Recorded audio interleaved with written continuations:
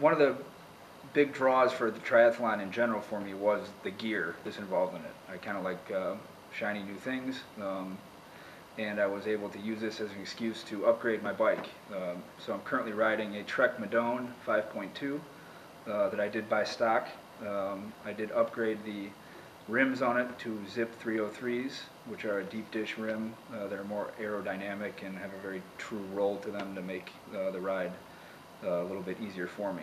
I've also added a power meter to the bike, which measures the amount of power that I'm exerting, and they measure that in watts.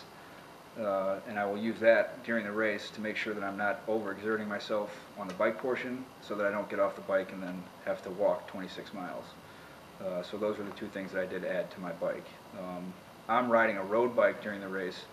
There's a lot of people who are triathletes that feel very strongly about what kind of bike to ride. There are what they call time trial bikes, which are more aerodynamic. They put you in the forward position with the aero bars out in front of you. But I feel this course, and I will be better suited to be on a road bike because of the hills and the downhills and the turns. I'm more comfortable on a road bike, so that's what I will be riding.